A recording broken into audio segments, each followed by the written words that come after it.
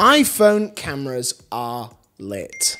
Just got a text. It is crazy how good these things are getting. As a creator, I used to hate mobile photography. My setup has been for a while now a Sony ZV-E1, which is shooting this video, and an A7R III, which I use for photography. Due to that high megapixel count, I've always been on a bit of a high horse scenario around mobile photography. I've got it, but I've not really done much of it. But I just got the new iPhone 15 Pro Max, and the camera on this thing is phenomenal. I maxed it out as well. I got 1 terabyte. I was just on there like, yep. So in this video, I will be running through the best iPhone camera settings for mobile photography so you can take some phenomenal pictures with your iPhone. I'll also be running through which lenses you should be using on there, as well as a few cheeky tips and tricks when you're out shooting pictures. Before we dive into this, if you want to speed up your photo editing process, you can get my Lightroom presets. They sync across Lightroom Classic and across Lightroom Mobile. They are in the description below. Alas, to the camera settings. On one's iPhone, come to the settings and search for camera if you can't find it in there. Then into the camera settings. The first section we are going to tinker with is the formats section. Because in here, you'll see 2 settings at the top here, and we want to change from high efficiency to most compatible. High efficiency will compensate quality, so that's basically why we want to change it, and it's likely that your iPhone's default setting will be in high efficiency. Prioritizing storage over quality, and if we're shooting, we don't want that. Next, we want to make sure to turn on Pro RAW and resolution control, and you want to make sure that the Pro RAW's default setting is set to maximum. Using up all those 48 glorious megapixels that this titanium bad boy has it. Oh, you beautiful little thing. Slick and sexy, baby. Anyway, I digress. This makes sure that you're shooting in the highest resolution possible. In this case, it's 48 megapixels. You want to make sure that you're shooting in RAW because RAW is an uncompressed file, which means that you are keeping all of the data, whereas a JPEG is a compressed file, and you are compressing the data. When shooting in RAW, it means we've got more dynamic range to play with in the editing, and we can push the colors further. We can basically do what we want with it. And at 48 megapixels, it's a pretty high resolution, which means when you take a photo, you can crop in and still maintain a good amount of resolution. Those are the formats done. Anyway, now into preserve settings. This is purely to save time and make it quick fire photography, basically. Quick fire, like a Western, like a shooter. What are you gonna do, bake me a fucking cake?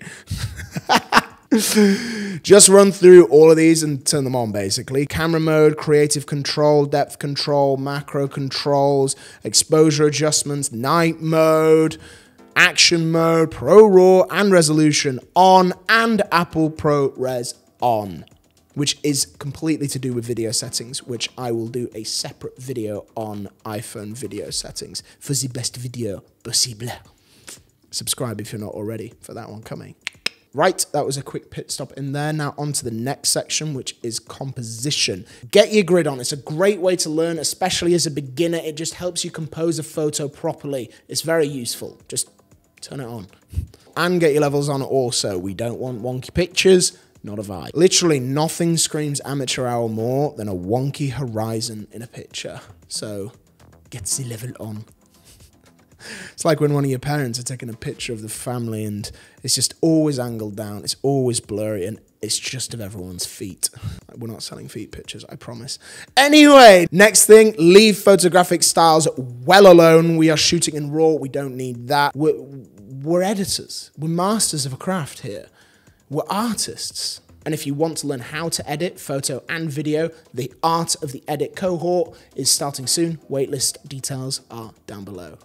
Okay, next, make sure that the main camera is set to 24mm. That is the primary focal length on this thing. Turn off portrait in photo mode. You can do a little swipe on the camera app if you want to do that, but we don't want to mix the two. It's a 999. Turn off prioritize faster shooting. It lowers quality because the read and write speeds here have a little disagreement when we're doing this. Because if you're there shooting fast, like, it has to lower the quality to read them in time. Therefore, we don't want that. Again, 999. We are building a beast here with these settings being changed. A pocket camera wizard, as one would say.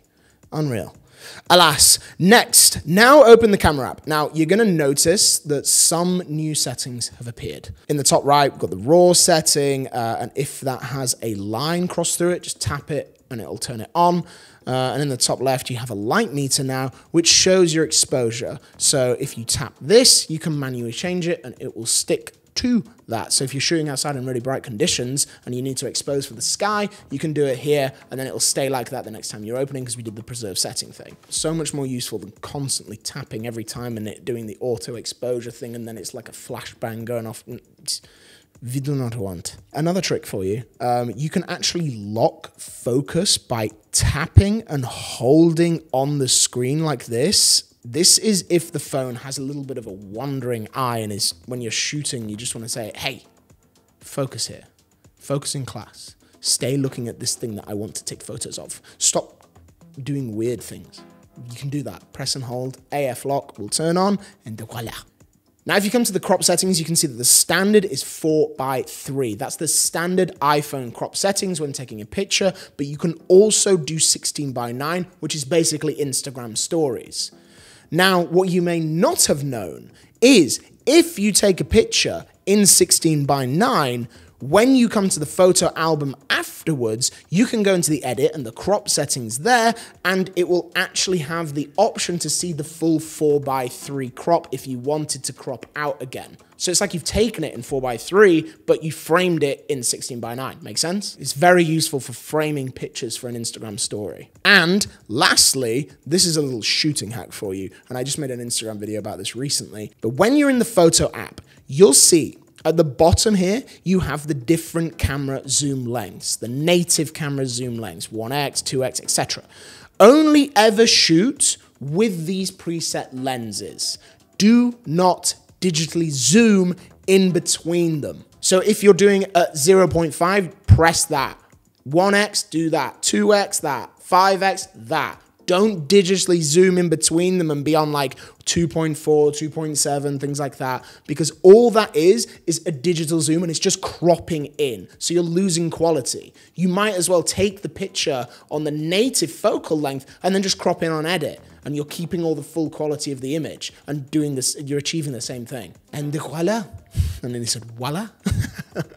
You're ready to go. With all those settings changes, you have set up pretty much an absolute beast of a camera here just in your pocket. Now, with those settings, you will take up more storage, so I'd turn RAW on and off sparingly depending on when you are shooting and when you're not. But that's it. You're ready to go. Take some bangers, import them into Lightroom, edit them, and sail off into the sunset as a glorious mobile photographer that you are. Speaking of Lightroom Mobile, if you aren't using that as a photo editor, I don't know what you are doing. It is the best photography editing app on mobile, and it's free, so you might as well get it.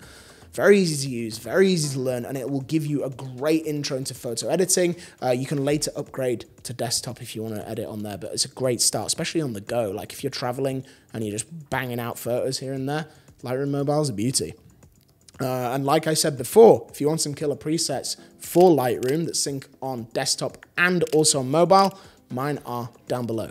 And if you are interested in deeper insight on all things creative and you prefer reading rather than videos, then sign up to my free newsletter, The Creator's Manual. It's also linked below. Hit the like button if you find this useful, subscribe, of course, and I will see you in the next one.